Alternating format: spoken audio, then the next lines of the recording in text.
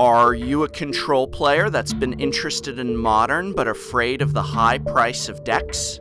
Then bring yourself online in Modern with MONO Blue Tron. MONO Blue Tron is surprisingly cheap for such a competitive deck. While still not quite Tier 1, it is extremely powerful nonetheless, and can also serve as a great intro point into the format for those that love to play Control. In fact, for the fanatic blue player, this deck offers precise, almost clockwork control. Running at about $150, many of these components can be had on the cheap, and a few of the more costlier pieces might already be in your binder. The heart of this deck are the Urza lands. Bring one of each into play and you have 7 colorless mana from 3 lands. With mana money like that, you can buy your way to victory. The win conditions of this deck have a beautiful toolkit-like nature. Unlike its bigger brother, Red Green Tron, Mono Blue keeps several win conditions handy for different situations. Treasure mages select the tool you need to win the game you are playing, and Academy Ruins will bring them back as much as you need them.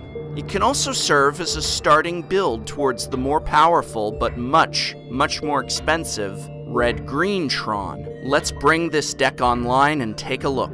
Check the description of this video for links to the deck lists. Remember, I am showing basic, solid builds, templates. The fine-tuning is done by you over time, and typically in collaboration with others. Being reprinted both in Chronicles, 5th, and also thankfully 8th and 9th edition, has kept the cost of Urza lands down to a couple bucks each.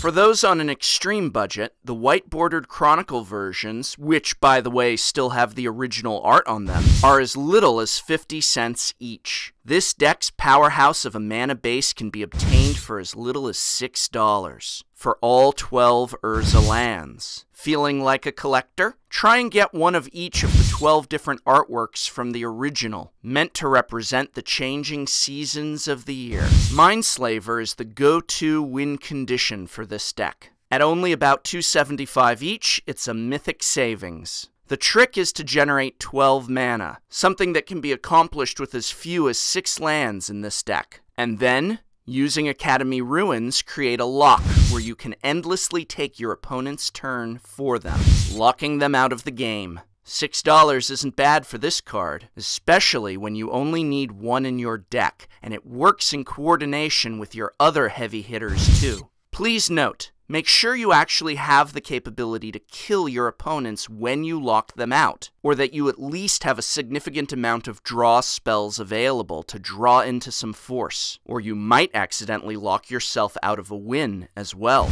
Academy Ruins also works elegantly with Oblivion Stone to provide you precision board wipe, saving your forces and eliminating your opponents. Used in conjunction with a Sundering Titan or a Wormcoil engine, it's a hard-to-beat board state. Wormcoil engines are one of the more costlier components, but luckily the deck really only needs 2 due to Treasure Mage's helpful tutoring. This is a great answer for those aggro-heavy decks you might be going up against. Sundering Titan will hurt anyone not in mono colors, and in Modern that's the vast majority of decks. Finally, Platinum Angel is a last resort panic button to simply shut down an opponent who is about to win. But you better hope they don't have the right removal or that you are holding a handful of counterspells to keep it on the board. Expedition Map is another key component. It grabs your missing Urza lands to ensure that they come online in time, and also snaps up the Academy Ruins when you need them.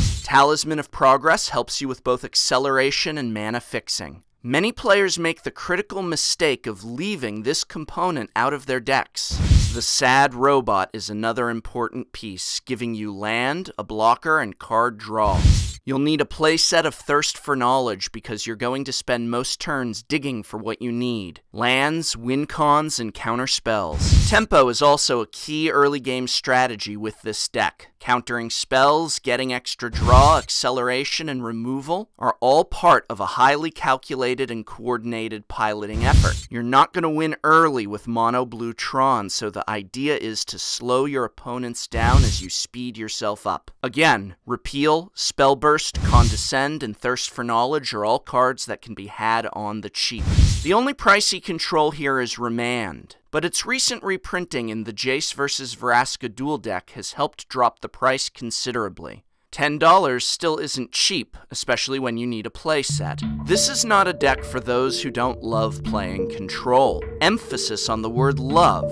You need to be a control fanatic to appreciate and enjoy the meticulous construction of this deck. As such, this deck is not for everyone. Even with its relatively low cost, I always recommend players interested in Tron proxy up a deck first, and practice a lot to see how they like it. Depending on your play style, your interests, your strengths, and your weaknesses, you'll find it to be either a thing of clockwork beauty or a rusting machine whose gears keep grinding. I hope this video has been helpful to you. You can help me out by remembering to subscribe, like, sharing this video, or just by leaving a comment. And remember, you can't play Magic at Target or Walmart. Are you buying a dual deck to get that modern staple? If their prices are fair, then try and spend that money at your local game store instead. You're supporting your Magic community.